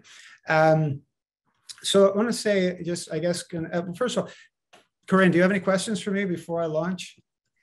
No, I want to hear what you have to say. Okay. Yeah. All right. Well, thank you very much. So this is a very special event. I think different from most of the webinars and to which I've viewed, because it's so New York specific, and we're really, because of the presence of the legislators in particular, and the fact that basically everybody on the call is New York based, that makes it unique, because we are primed to set a framework for change in a very significant jurisdiction, the state itself. And the state, therefore, this state joins a host of states. I mean, psychedelics are moving at rocket speed because bills are being introduced everywhere. Now, they range from descheduling and decriminalization through research bills, through psilocybin-assisted therapy bills, various forms of research bills, I should say, to the most limited, I guess, which would be a right to try. I mean, I guess paired with the very simple bill like Connecticut, which is simply to create a study group. But this is, so there's a great foundation, a great architecture for building something in New York. And it's very significant that it's being organized upstate as opposed to being down in the north, the usual suspect downstate bubble. So which is part of why this is so super encouraging, because we already have a network, a strong network all across the state. And I've seen the comments about engaging with legislators. I mean, if everybody were to pick up and engage with their senator, the state senator, state assembly member, identify their local electeds, identify all the parts of the web from top to bottom. On my website, Legal Market Strategies, I love three-dimensional chess, because we're not playing on one horizontal plane. We're playing on it on probably 4 different planes: local, state, federal, and then within the international system. And all those elements are in motion. And the more that you connect among them, the more of the mycelial web that you have. So just a comment about why this is a particularly important event. And Corinne, you've opened the door, I think, in a very big way, to the extent that people pick up and move this forward. I want to say just a word to acknowledge the time in which we're living. We're here talking about psychedelics. That's great. I've been in this space for going on 30 years. It's kind of like a dream come true to be in this time. But looking all around us, Homo sapiens, our species, is looking like it's in kind of a bad way. The news is very bad, I would say, to a large extent, everywhere you look on the global scale. We may have good moments in our personal lives and in our environments, in our community, and so on, but there's some pretty bad stuff that's going on out there. And of course, what happened, Homo sapiens, we have a species relationship. We have an intraspecies set of problems, and what we do affects the other species on the planet. So I'll get into that in a minute. But I just want to like name that this is a very troubling moment. I don't, it's difficult to believe. I mean, I've seen this moment of difficulty and despair and potential catastrophe because we have an unerring ability to destroy ourselves. We see that constantly, but now it looks like we're going to really able to do that on a collective scale. So I want to name the stress and anxiety of the moment as we watch things unfold around us. And then what is that? And the question is, well, what does that have to do with our conversation? And what does it have to do with the nature of the program it's been designed? I want to say, going to the topic of the prohibition of the mind, the first part of the title of this program, I'm going to quote myself in a sense. I mean, I've been blogging at New Amsterdam Psychedelic Law or psychedeliclaw.com since 2010. I mean, I've got works going back to 2010 and tracing the evolution of cannabis politics and then getting more into psychedelics. But to quote myself, I wrote a piece, I put up a piece in May of 2012 that I called Only We Know the Truth About You.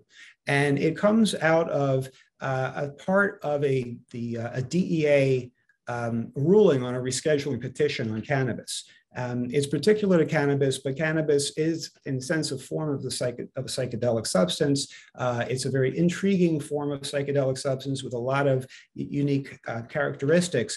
But this is applicable generally. So this was a piece, a section of the decision, as you'd expect, by the DEA denying a cannabis rescheduling petition, and it referred back to an earlier decision by the DEA.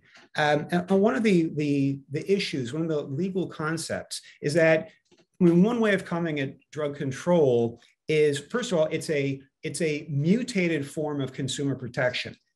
That's a conversation for another time. But the origin of drug control was consumer protection coming out of the 1906 Pure Food and Drug Act to respond to the problems in the market through, sorry to say, folks, lack of regulation, which is just as simple as a lack of disclosure of the ingredients on psychoactive products being sold in the marketplace, patent medicines that were just loaded up with cocaine or cannabis and then sold as grandmother's remedy. So the starting point is that the one deconstruction is it's really where this grew out of consumer protection into a monster, a carnivorous monster that's devoured millions of lives. So just to see how the mission creep can move.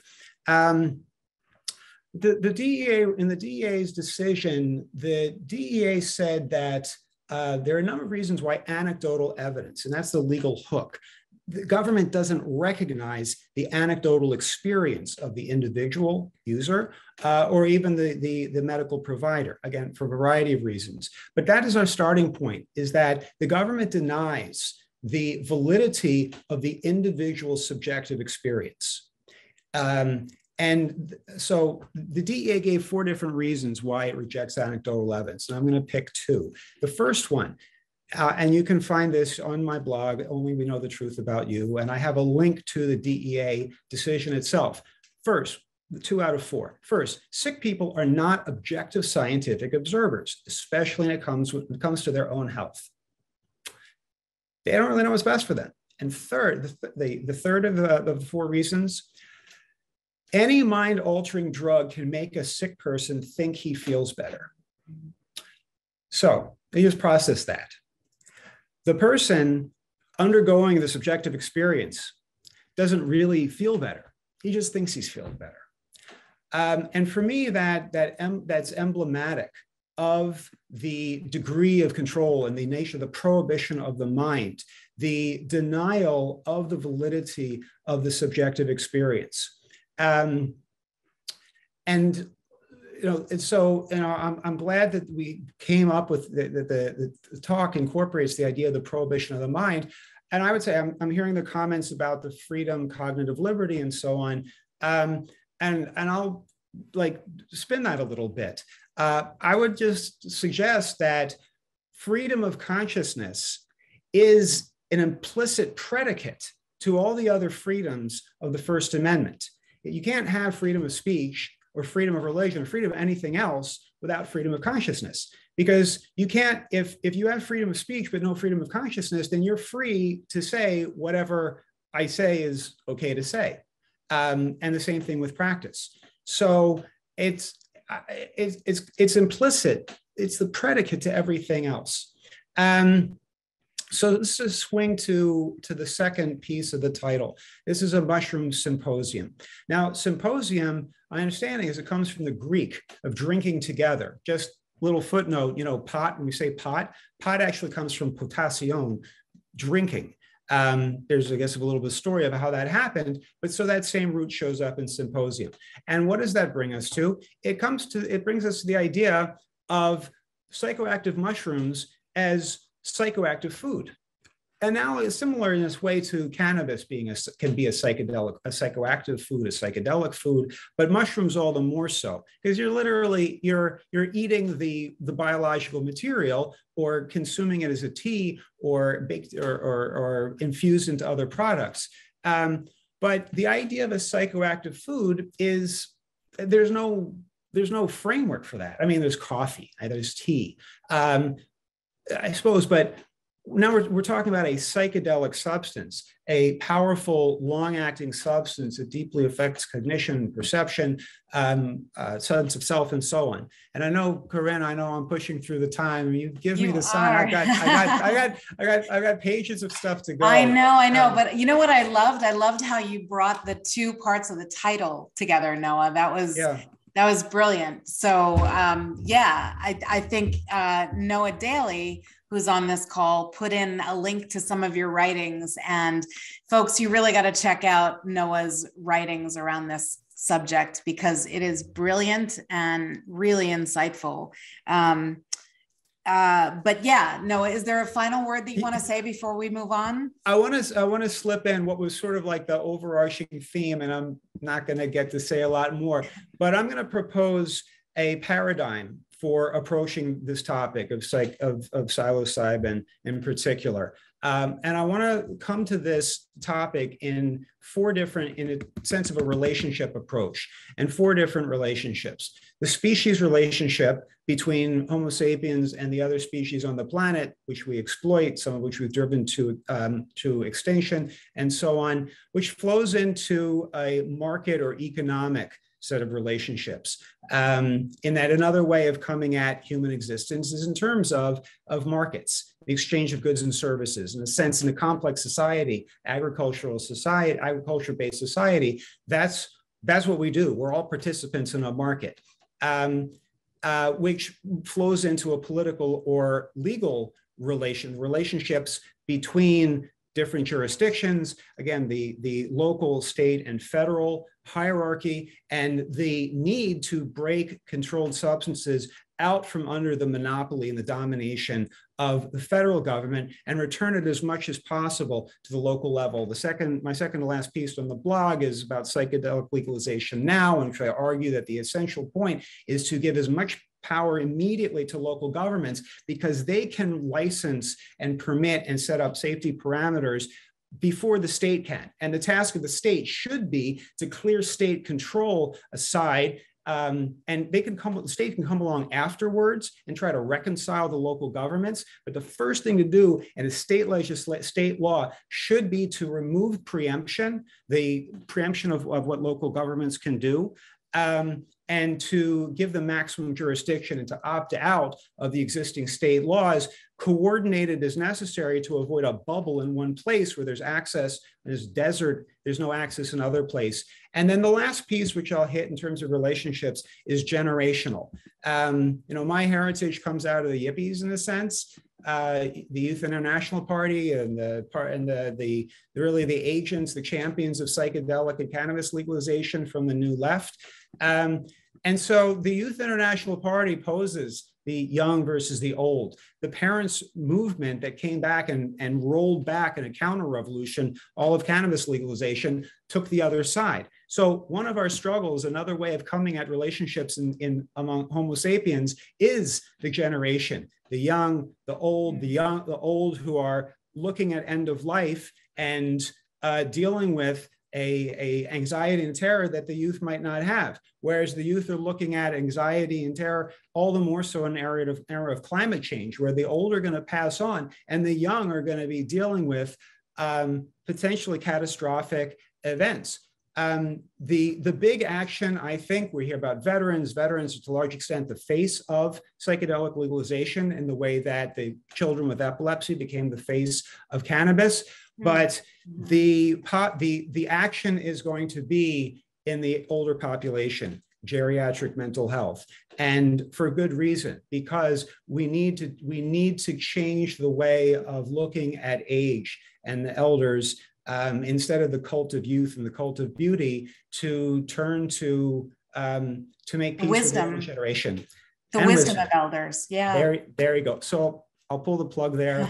I'll go on mute. I'm sorry I talked so long. Got a lot more to say, but I'll have to do that offline with other folks. You know, when we were planning this symposium, we realized that 2 hours was never going to be enough to highlight the brilliance of the people that we came across in organizing this. And speaking of brilliance, what I want to do is shine the spotlight on our Brooklyn watch party. And I don't quite know how to do that. I think it's Pammy's camera for the tech people. If you want to highlight Pammy's camera again, we can see the people at the Brooklyn watch party, and maybe we can ask Colin. Oh, here he is. Colin Pugh, who's the executive director of the Brooklyn Psychedelic Society, to come on and say hello from our friends in Brooklyn. Hi, Colin.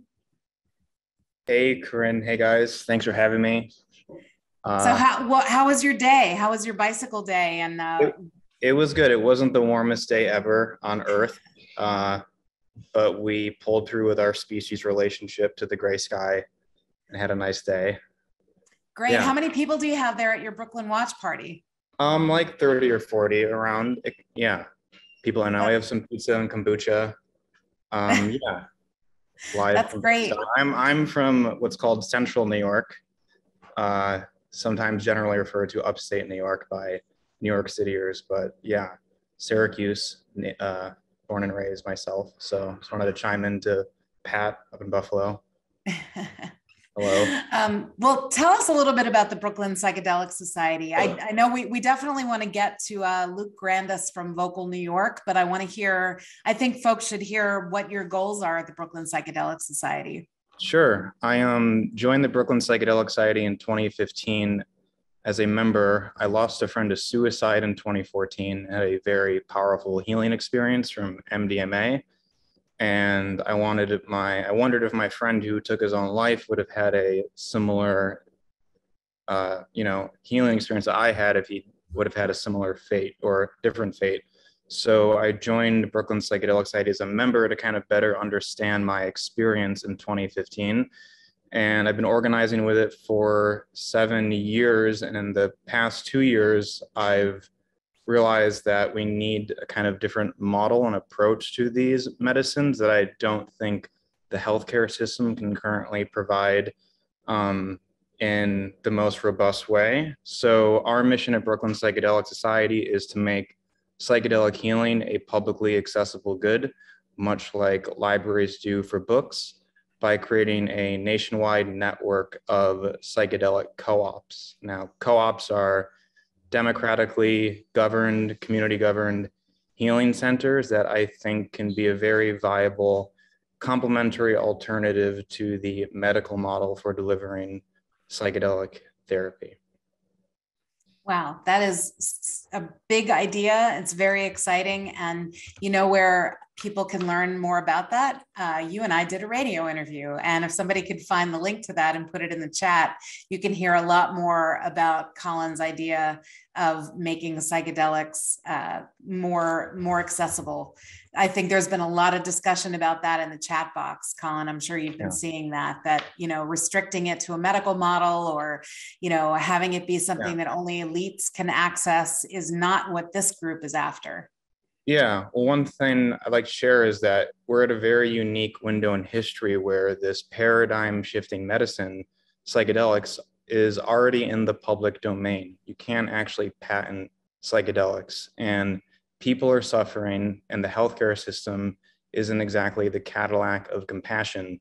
So these three facts combined, I think there's a real opportunity here to build a community-run network of healing centers that can give people access to these regardless of their ability to pay. So part of our mission at Brooklyn Psychedelic Society is to test out this cooperative governance model and community-based healing model to see if this model can be replicated around the country. And I see the major issue with psychedelics not so much as legalization, as many of us have eloquently put on this talk. There's an overwhelming amount of science. What I see the main issue in their favor, what I see the main issue is one of access. Because what's happening now is a lot of psychedelics are getting patented, and it's going much, much faster than psychedelic advocacy efforts. And what's happening metaphorically, it's like we discovered broccoli.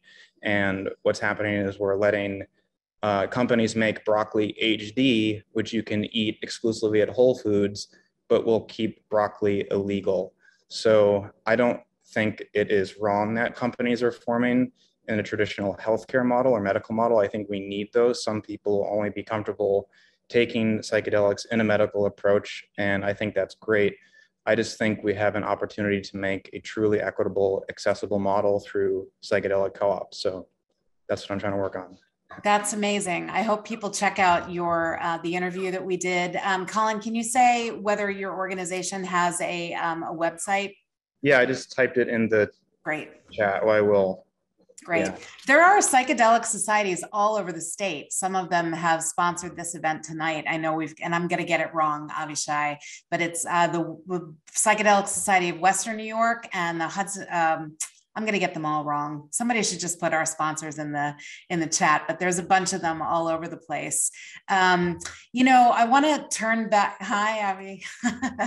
Hey, yeah, you got it right. It's Psychedelic Society, Western New York, Hudson Valley Psychedelic Society, Brooklyn Psychedelic Society. There's all sorts of them. I wish we had time to hear from all of you, but what I really want to do is turn the camera to Vocal New York, to Luke Grandis. You know, if you want to talk about getting something done in New York, the group that you want to talk to is Vocal New York. Those people get so much done and they know how to do it. And so, Luke, I wonder if you could take a few moments and talk about how folks can get involved in all kinds of activities to move drug policy forward. Yeah, thank you so much, Corinne. So good evening, everyone. My name is Luke Grandis. My pronouns are he, him, or they, them, theirs. I'm the upstate lead organizer for Vocal New York, which stands for Voices of Community Activists and Leaders. We're a statewide grassroots organization fighting to end the drug war, end mass incarceration, end AIDS and homelessness in New York State. And we do this by building the political power of people directly impacted by those issues. And so a lot of what we do is meet with our elected representatives here in New York, like Assemblymember Linda Rosenthal, Assemblymember McDonald, you saw here tonight, and many others across from the state, as well as all of our senators, and meet with our electeds to talk about how we feel about these issues. And I was happy Linda Rosenthal actually mentioned two of the bills that we're fighting for in our statewide users union this year. And our users union is made up of people throughout New York State, from Brooklyn to Rochester, Buffalo, Syracuse, Albany, and all 5 boroughs of New York City. Our users union is made up of people who are using drugs, people who are in recovery, people who are on MAT, people who have lost family members and relatives to overdose, because we believe that any fight should be led by the people being impacted by that issue, right? So the same way that a lot of the activists here tonight fighting for the liberation of the use of plant medicine and mushrooms are people who are benefiting from that in their own lives and people who have seen the benefits firsthand. So 2 of those bills that we're fighting for in the UU this year are to decriminalize buprenorphine, a life-saving medication that kept me alive for the first 7 years of my own recovery from opioids, as well as a bill to legalize overdose prevention centers statewide, which is the Safer Consumption Services Act. And so these are 2 things we need drastically here in New York. And so in addition to that, we're also working on full decrim. So that's gonna include full decriminalization of all drugs in New York State. And Assemblymember Rosenthal and Assemblymember McDonald are two of the champions working with us a lot with drug policy. But we really can't do any of this without the people on this call and without the people in New York State. So as I mentioned earlier in the chat, and as Noah confirmed, really reaching out and contacting your assembly member and your senator is such a powerful thing. When you were hearing about different bills earlier tonight, people were wondering, so what are the chances of getting these passed? Or when is that going to happen? Or what does it look like right now? What's the holdup in the health committee? Right now, none of the other elected representatives are hearing anything from their community members about these issues. And if you're not speaking up extra above average, they equate that to silence, basically. So remember that when you take the time to call up your assembly member or your senator, it equates to like 25 people calling up, if not more. And after a certain number of phone calls, which isn't even that many, once you put in the effort, they have to escalate the issue and discuss it during case review. So it's literally as simple as looking up who your local assembly member and your senator are, contacting them saying, hi, this is my name, I'm your constituent. I believe that we need to pass this bill to decriminalize psilocybin in New York State. Here's why I think we need to do that. Thank you. And that's it. And you become like one of the most badass activists overnight in like 5 minutes, because no one else is taking the time to do that. And that's what we honestly really, really need.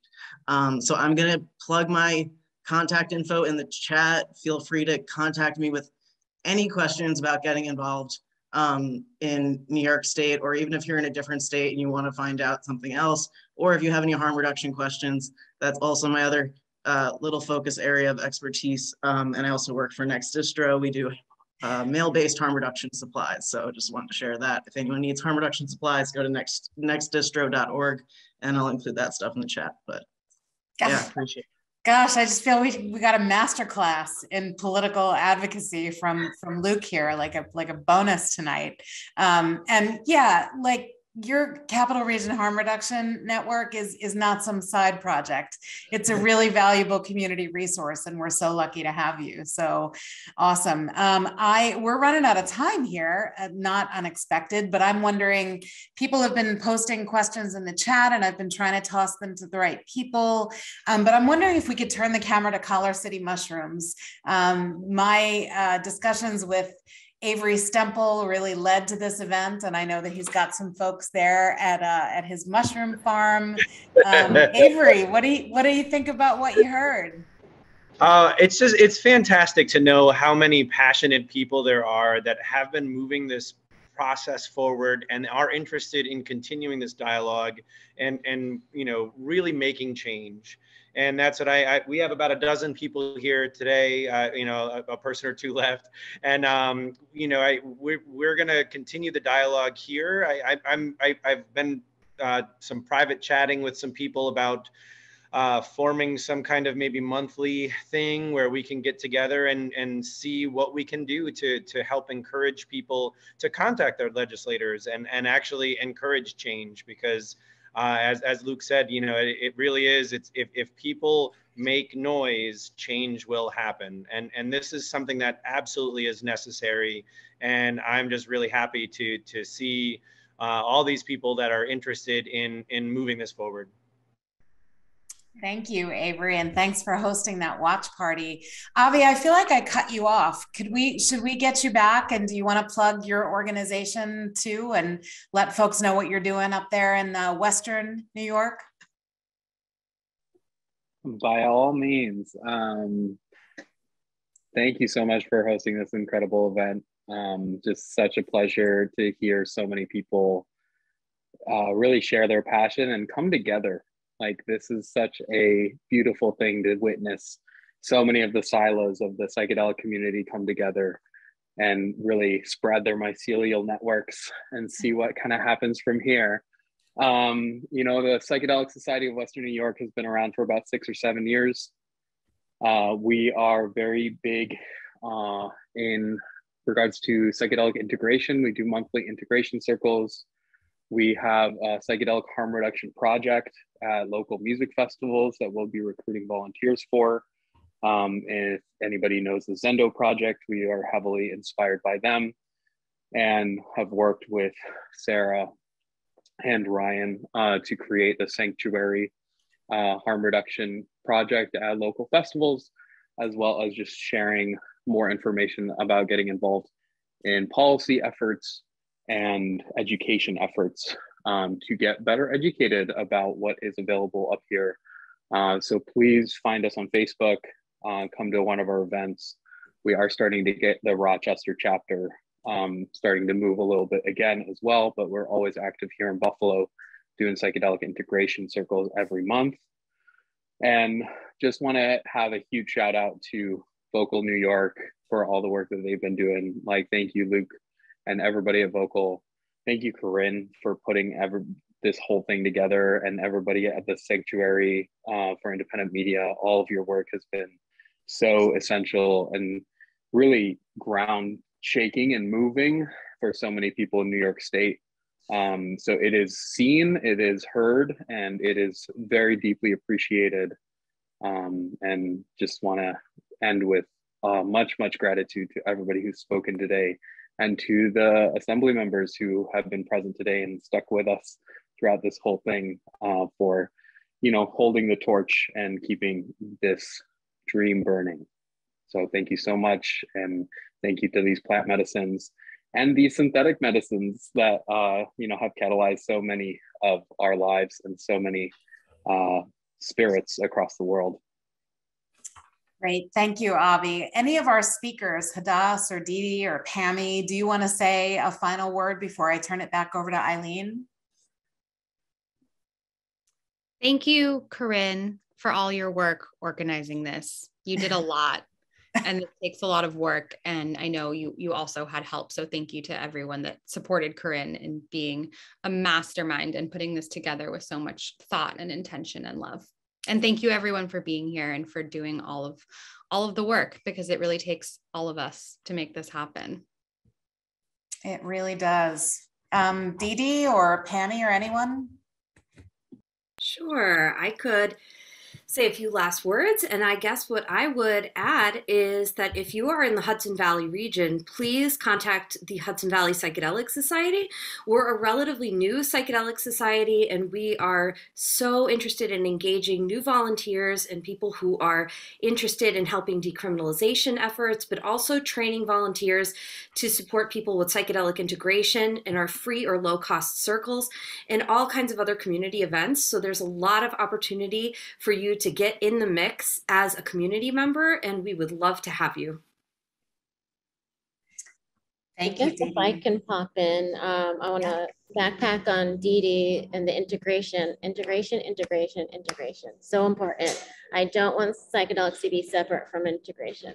That is something that needs to be spoken about more, and it's picking up traction more now. And there's a lot more courses where people can switch from, kind of build their therapies into psychedelic integration. So I just want everyone to understand the importance of integration with psychedelics.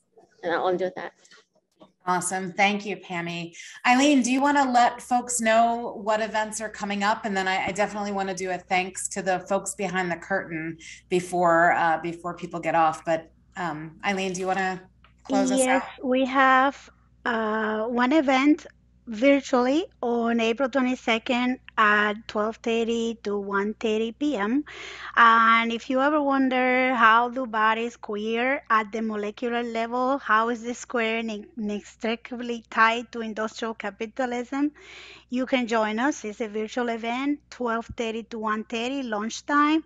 And another one, we have actually 3 events on May 7th. If you're in Troy, join us for a plant swap on May 7th, 12 to 2 p.m. And then you have the opportunity to join for a Be the Media process. So you'll be able to talk to the filmmakers of a film called Out of the Muck. And you're going to be able to ask the documentary process how they come with the idea, how they put the camera in certain angle, how they follow the trajectory of the film. And 5 to 6 And then you can join after you go eat and relax. And then 7 to 9, you actually can see the film screening, and you have more questions to ask for the producers of the film. And I'm going to put the link in the chat so you are able to join in, register. You have time for those events. And I wanted to say also that you can hear all the radio stories from all the speakers that come sponsors of the Mushroom Symposium event with the co-organizers, Corinne Carey and Avery's Temple of Color City Mushrooms, Pammy Jackson of Psychedelic Sisterhood, Psychedelic Policy Consultant Noah Porter, Assembly Member Linda Rosenthal, Dennis Kitchen of Lens, Jesse Gold of Heroic Hearts Project, Colin Park of Brooklyn Psychedelic Society, Avishai Afek of Psychedelic Society of Western New York, Luke Grandes of Vocal New York, and Capital District Harm Reduction Roundtable. And I think Sina posted on the chat where you can see all that information on all these speakers. And I want to say huge thanks to the folks behind the curtain that we don't see it, but they put this together with us. It's Steve Pierce, Brenda Miller, Emily Kudrow, and Sina Vasilihiki. And please remember that the sanctuary exists because of the support of people like you. We are a nonprofit organization. Our name is Media Alliance. And if you have any donations today, I'm going to put the link in the chat room if you want to help us continue our work. Become a sustainer. I also put the link in there. And if you want to become a radio producer, you have all the information there. I am grateful that Corinne asked me to co-host with her. It has been a pleasure, and thank you, because this happened because of you, Corinne. Thank you so much, and thank you for all of you to share your wisdom. Well, I want to close us out by, I want to take us back to a comment that was made in the chat many pages ago, where someone said, don't talk about recreation. And I just wanted to share something that someone mentioned to me over the weekend. I was promoting this event, as I have been for the past several months, actually, and I was telling them about this and about, you know, the differences in the community about therapeutic use and recreational use and medicinal use. And the person said, what's the point of recreation if not to restore, renew, maintain, spark, cure, health? So what really is the difference between those three? And I thought that was a really interesting notion, and I'm going to carry that forward as I think about advocacy around this issue and how we talk about the difference between you know, these three different kinds of uses of psychedelics, because maybe they're not so different after all. And just like a walk in the park, as someone said during one of my radio interviews, can restore health and mental health, so too can these plants. So I am so grateful to all of you for joining us tonight. I'm grateful to our speakers who were just brilliant, Dee Dee and Hadass and Pammy and Noah, and the assembly members. Linda Rosenthal is a true pioneer. You know, she champions issues that people think are just, you know, not possible. And then they become possible. And unfortunately, sometimes they become possible after many people are harmed. So people should listen to Linda Rosenthal. That's what I think. Anyway, thank you all. It is 9 o'clock. I promised that we'd end, end on time. I want to be a good steward of your evening. So I hope the folks in Brooklyn continue to enjoy each other's company, the folks in Troy as well, and more to come, right? I mean, there's so much more to talk about here. So I hope we'll see you in one format or another in the future. And I really thank everyone for joining us tonight. Good night, everyone.